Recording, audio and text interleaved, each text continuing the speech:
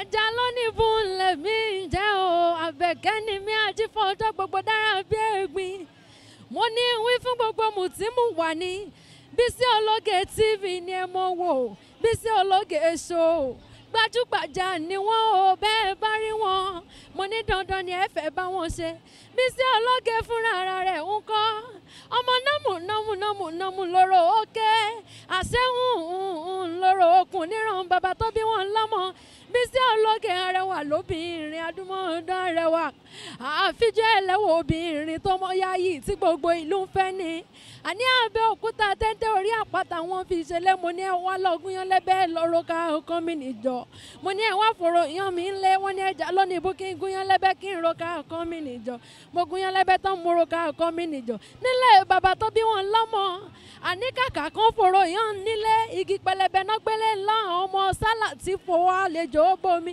ọ̀rọ̀ mi ò kọ́gí ọ̀rọ̀ mi ò mọ̀ kọ́ pẹ́ Àbẹ̀kẹ́ mo ní gbogbo yín pátápátá ire lójú wáyọ́mọ́ rí ire lójú owó yọ́mọ́ rí Bisi Ologe Show ni ẹ mọ́ tẹ́tí sí kẹ́ ẹ mọ́ wò. This is Babatunde. Actually I'm the first born of the mama and mama is a very nice woman.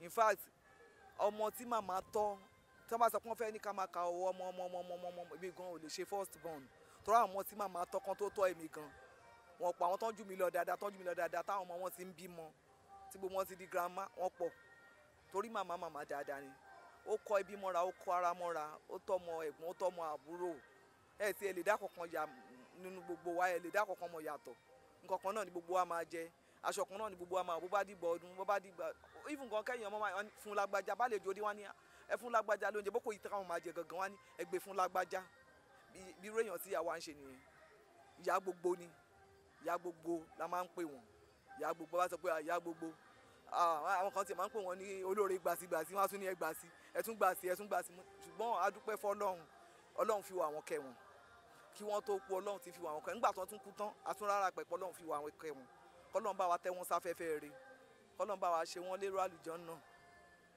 kọ́lọ́run ṣe wọ́n ní sọmọ̀rí àlùjánnà kọ́lọ́run bá wa rọ̀jò òdùnnú sí orí kábàárì wọn Ọlọ́run á ṣàánú wọn Ọlọ́run lẹ́yìn ìgbà tó wá kú tán yìí náà àwa ọmọ náà àní mọ̀ sí burúkú àtọmọ ọmọ àtẹbí àtàrà àní mọ̀ sá burú ẹ̀mí tiwa náà wá gùn àdàgbà àdògbò àfọwọ́pawọ́ àfẹ̀rẹ̀gìjọbi àní kánjú lọ bá wọn kọ́lọ́run foríjì wọn kó foríjì bàbá wọn àti gbogbo àwọn tàtàrà wọn jáde àtàwọn àbúrò àtàwọn ẹ̀gbọ́n tó jẹ́ fámìlì àtàwọn tí gbogbo àtàrà wọn jáde kọ́lọ́run foríjì wọn lápapọ̀ ọlá bismillahir rahmanir rahim kúrú wa Allahu ahad Allahu samad lam yalid wa lam yulad wa lam yakun lahu kufuwan ahad ẹ ṣeun. Èmi ni Adébọ́lá ọmọ Aderibigbe tí à ń ṣòkú màmá mi lé ní 40 days fidal prayer fún wọn. Mò ń gbàdúrà pé kọ́lọ́hún ṣekú nísinmi fún wọn kọ́lọ́hún bá mi tẹ́ wọn sáfẹ́fẹ́ rere torí ìyá dáadáa nìyá mi o. Nígbà tí mo tún débí lẹ́nìí tí mo tún gbọ́ gbogbo nǹkan táwọn èèyàn tún sọ inú mi tún ń dùn orí mi ń wú even omi ń bọ́ lójú mi torí pé mo mọ̀ yìí pé mo rí ìyá rere mo ní ìyá rere tí mo tara ẹ̀ jáde ìyá tó jẹ́ pé kàkà kó jẹun á ní kí gbogbo àwọn aráalé jẹun ẹni tó mọ̀ ẹni tí ò mọ̀ gbogbo wọn ló kó mọ́ra àtọmọ ọkọ àtọmọ ẹbí àtọmọ ará ọmọ àdúgbò àwọn tán wà ní London tán wà ní Canada tán wà ní UK gbogbo wọn all over the world tó jẹ́ pé ìyá yìí ló tọ́ wọn ẹni tó mọ ẹni tó ṣu ẹni tí ò mọ ẹni tó ṣu òun ló tọ́ wọn ṣùgbọ́n mo wá ń gbàdúrà lẹ́ẹ̀kan sí pé kọ́lọ́hún fi gbogbo ìwà dáadáa tó wù nígbà tó wà nílé ayé kọ́lọ́hún bá mi fi ṣekú nísìmí fún kó fi kẹ́ nínú sàárè ìyà sàárè kọ́lọ́hún má fi jẹ́ àìmọ́ àkì ń mọ̀ rìn kó rí má mì ṣùgbọ́n gbogbo èyí tó bá wù kó ṣe tó kù díẹ̀ káàtó níwájú Ọlọ́run kọ́lọ́hún wọlá dáadáa tó ṣe èyí tí mo mọ̀ pé pọ̀ ju búburú tó ṣe lọ kọ́lọ́hún bá mi fi foríjì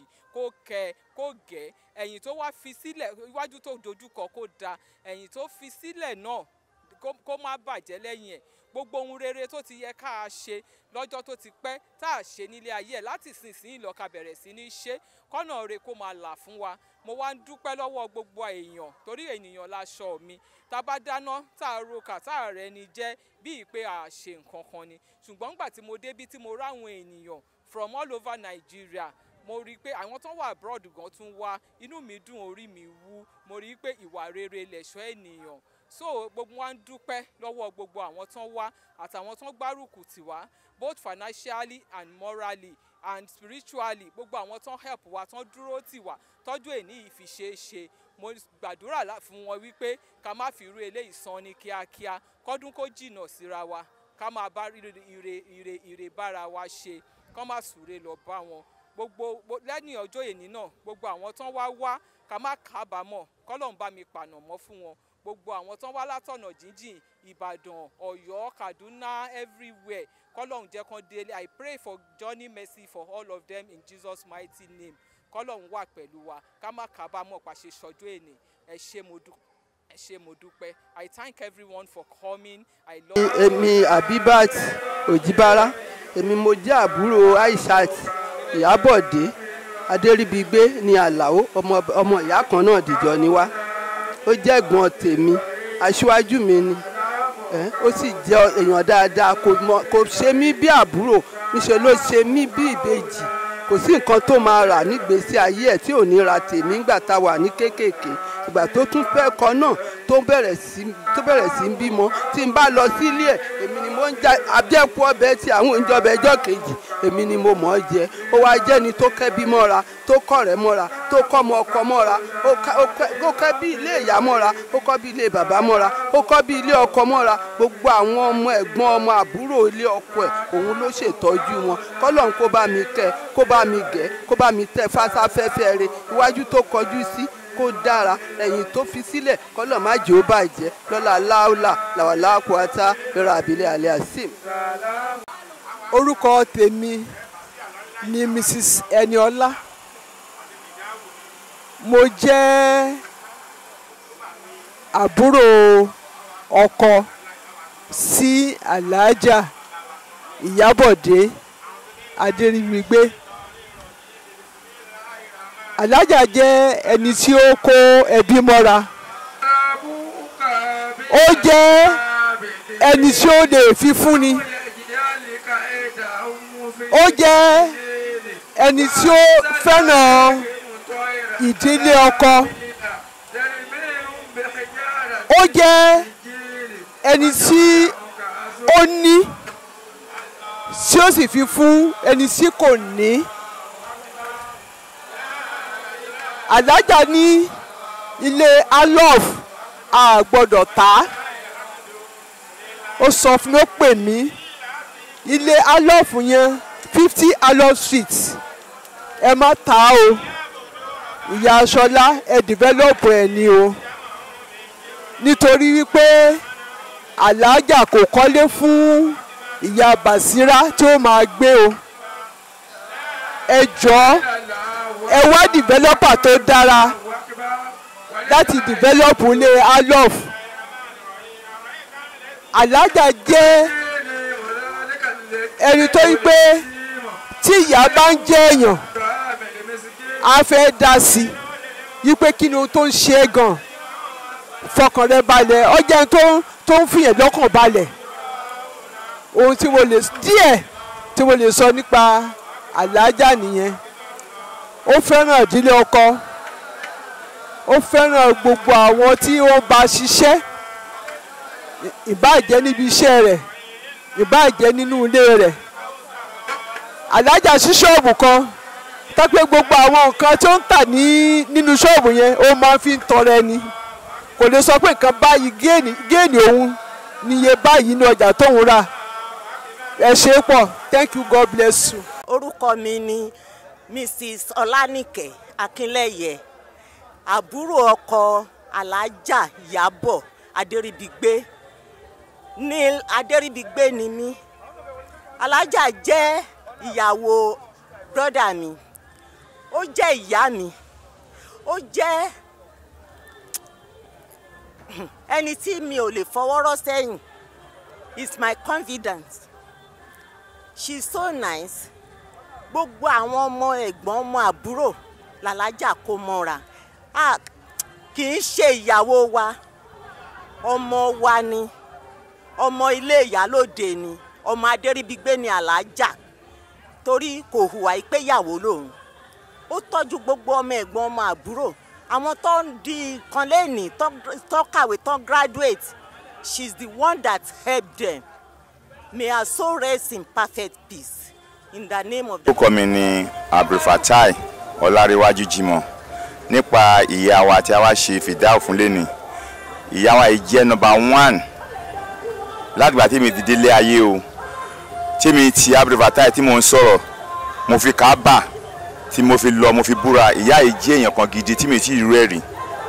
Ó kó èèyàn mọ́ra ó kọ́ ẹbí gbogbo àwọn èèyàn tí ìyá yìí tí wọ́n ti tara ìyá yìí dìde kì í ṣe pé wọ́n pọ̀ o ìyá gidi ni mi ti rí pé méjì lẹ́yìn ìyá tèmi o òun ló tún kàn mi ti rí èèyàn pé ìyá ìwà ẹ̀dá kò mọ̀ pé eléyìí ọmọ òun eléyìí kì í ṣe ọmọ òun tó bá ti rí ẹ báyìí ó máa fà ẹ́ mọ́ra ni ìfún àpọ̀wọ́ àwọn gangan náà tọ́ ìmí dàgbà nítorí kí ni reason ni pé àjọ gbé lálọ́ọ̀fù ni mi ìmàlà pé bóyá mo lẹ́gbọ̀n àbí mi níyà àbí mi ní nǹkan kan Ìjẹ̀bú lèmi Ṣakí làwọn ṣùgbọ́n kò sẹ́ni tó mọ̀ ìyá yìí jẹ́ ìyá kan tó da kọ́lọ́mbà kó bá foríjì kọ́lọ́mbà kó bá pa àṣìṣe rẹ̀ torí pé kí ni reason ni pé kéèyàn sọ ìwà ìyá yìí very very nice very very nice kò ń bínú síyàn kò tí yé nísìn kò ń bínú síyàn rárá tó bá rí ẹ kó wá kù díẹ̀ káàtó bóyá ní financial ni á pè ẹ́ á ní kó wá gbà á ṣe gbogbo everything bọ́lọ̀ ń ṣe ran ló ṣe hùwà bọ́lọ̀ ń ṣe ran òun ló ṣe hùwà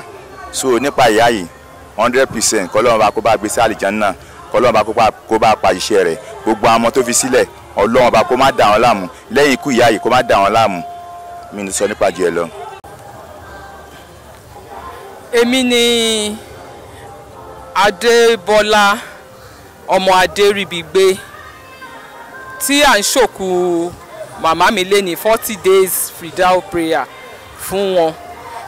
Mò ń gbàdúrà pé kọ́lọ́hún ṣekú nísinmi fún wọn kọ́lọ́hún bá mi tẹ́ wọn sáfẹ́fẹ́ rere torí ìyá dáadáa nìyá mi o nígbà tí mo tún débí lẹ́nìí tí mo tún gbọ́ gbogbo nǹkan táwọn èèyàn tún sọ inú mi tún ń dùn orí mi ń wú even omi ń bọ́ lójú mi torí pé mo mọ̀ yìí pé mo rí ìyá rere mo ní ìyá rere tí mo tara ẹ̀ jáde ìyá tó jẹ́ pé kàkà kó jẹun á ní kí gbogbo àwọn aráalé jẹun ẹni tó mọ̀ ẹni tí ó mọ̀ gbogbo wọn ló kó mọ́ra àtọmọ ọkọ àtọmọ ẹbí àtọmọ ará ọmọ àdúgbò àwọn tó wà ní London tó wà ní Canada tó wà ní UK gbogbo wọn all over the world tó jẹ́ pé ìyá yìí ló tọ́ wọn ẹni tó mọ ẹni tó ṣu ẹni tí ò mọ ẹni tó ṣu òun ló tọ́ wọn ṣùgbọ́n mo wá ń gbàdúrà lẹ́ẹ̀kan sí pé kọ́lọ́hún fi gbogbo ìwà dáadáa tó wù nígbà tó wà nílé ayé kọ́lọ́hún bá mi fi ṣekú nísìmí fún kó fi kẹ́ nínú sàárè ìyà sàárè kọ́lọ́hún má fi jẹ́ àìmọ́ kì í mọ̀ rìn kó rí má mì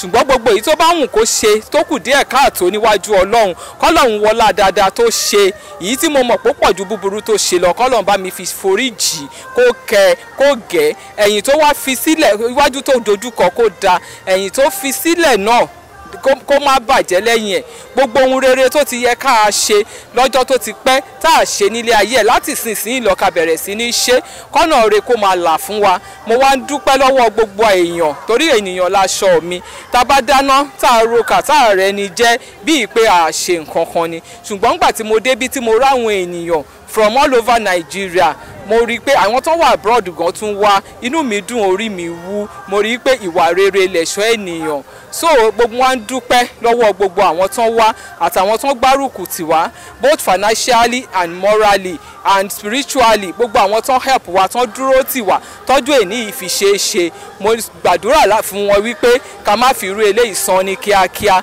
kọ́dún kó jìnnà síra wa ká máa bá ire bára wa ṣe ká má súre lọ bá wọn gbogbo lẹ́ni ọjọ́ èní náà gbogbo àwọn tó wá ká má kábàámọ̀ kọ́lọ́n bá mi pànà mọ́ fún wọn gbogbo àwọn tó wá látọ̀nà jíjìn Ìbàdàn Ọ̀yọ́ Kaduna everywhere kọ́lọ́n jẹ́ kán délé I pray for journey mercy for all of them in Jesus mighty name kọ́lọ́n wà pẹ̀lú wa ká má kábàámọ̀ pàṣẹ sọjọ́ èní ẹ ṣé mo dúpẹ́ I thank everyone for coming I love you all thank you so much.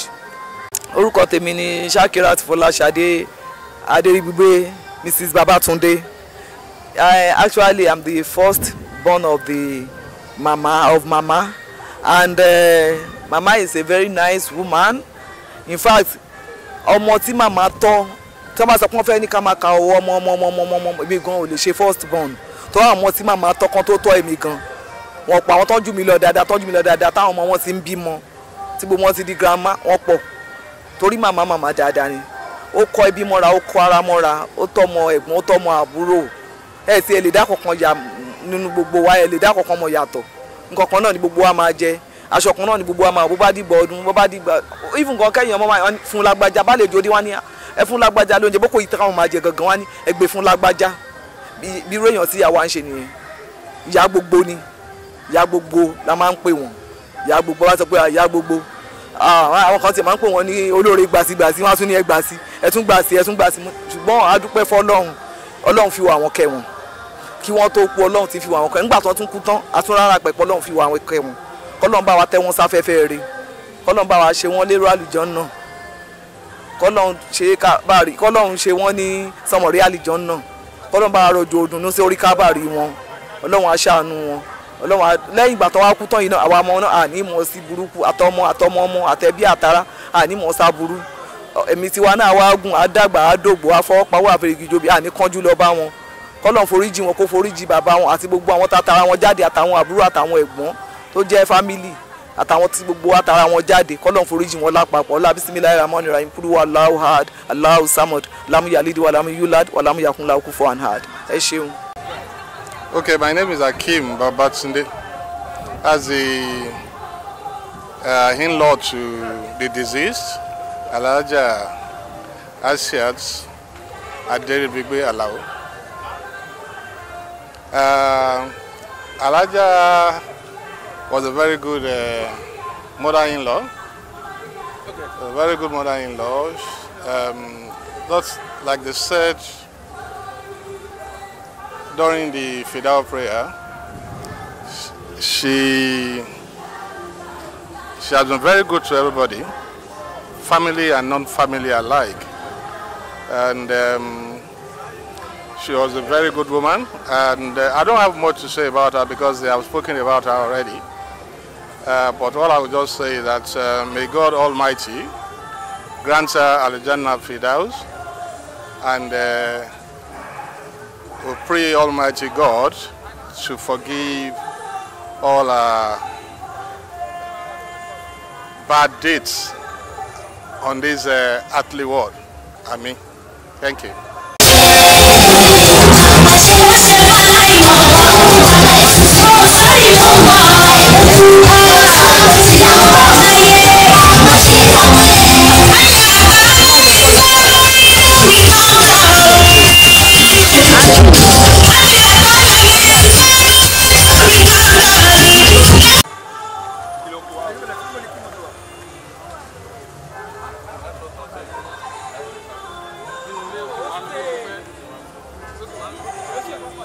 Orúkọ mi ni Alhaja Asiata Iyabo Catering Service. Alhaja tó kú ìyá gidi ló jẹ́ fún mi. Láti ìgbà tí mo ti wà ní primary school, ìyá yìí ti ń tọ́jú gbogbo wa. Tí ẹ lè mọ̀ pé àwọn kan náà bí mi. Bó ṣe jẹ́ pé àkọ́bí wọn ló jẹ́ ọ̀rẹ́ mi. Ìyá dáadáa ni k'Ọlọ́run bá foríjì wọn, k'Ọlọ́run bá kẹ́ wọn, àṣìṣe wọn máa ń ṣe dáadáa fún wọn. Orúkọ mi ni Alhaja Ọdẹ́sànyà. Màmá tí a wá ṣètò kú ẹ̀ léni jẹ́ màmá wa. Màmá lálùbáríkà, màmá téèyàn fi ń tọrọ màmá. Ìyá gidi, torí gbogbo wa pátá ni wọ́n ń kó jọ mọ́ra ló ń kó. Towó ni màmá máa ń ná fún wa ṣe everything. Màmá dáadáa ni fún wa. Òun ni ó ṣe yẹ wọ́n lẹ́yìn wọ́n ṣe dùn léni. Orúkọ mi ni Mrs. Aro Gloria. Àṣàwọn èèyàn ò dá. Ẹ̀yin obìnrin ṣe wá burú báyìí. A wá síbí lẹ́ni nítorí màmá wa Asiata, k'Ọlọ́run kó bá wa foríjì wọn. Ìyá rere náà jẹ́ fún wa o. Ìyá wa ìyá lálùbáríkà ni tí kò fẹ́ bí pa wá, tí kò fẹ́ kí nǹkan kan ṣe wá. K'Ọlọ́run bá wa tẹ́ wọn sáfẹ́fẹ́ rẹ̀. K'Ọlọ́run wá dá àwọn ọmọ wọn sí. Kó dá ọmọ sí fún wọn. Lẹ́yìn èyí tá à ń ṣe fún wọn yìí, k'Ọ̀nà là fún gbogbo everybody àti onílé àtàlejò lórúkọ Jésù. Orúkọ tèmi ni Babatunde Owóyẹmí, ọkọ ọmọ olóòkú. Grandma ń ṣe àná sí mi, ìyá ló jẹ́ sí mi. because tá bá ní ká sọ̀rọ̀ nípa grandma ìyá ni ìyá tí ò ń jẹ́ kí àna àwọn ọkọ ọmọ wọn kí nǹkan kan ṣe wọn ìgbà tí ò sí nǹkan kan tí kò sí anything grandma wà pẹ̀lú mi o but mo dúpẹ́ Ọlọ́run pé lọ́jọ́ tèmi Ọlọ́run káwa yẹ máa tó ń ṣe nǹkan ládàá ní ayé tá bá ná 110 million fún grandma ìbẹ̀lẹ̀ ní ojú bẹ́ẹ̀ lọ orí tó ṣe wọ́n ṣe fún mi àtàwọn ọmọ mi àti ìdílé mi àná èmi àti grandma àjọ máa ń jẹun ní port kan náà àjọ máa sùn bẹ́ẹ̀dì kan náà ṣe pé wọ́n ń ṣe àná ìyá lọ́jẹ́ sí mi nǹkan gbogbo àdúrà tí máa tọrọ fún wọn iwájú tán dojúkọ Ọlọ́run jẹ́ kó dáa ìdàfílẹ̀ máa kó dìbàjẹ́ àwa tó fílẹ̀ náà gbogbo àti ọba wa Ọlọ́run kọ́ máa rántí wa sí dáadáa ìgbà táwa ṣokú fún ọ ká mọ̀ sí dáadáa ká mọ̀ sí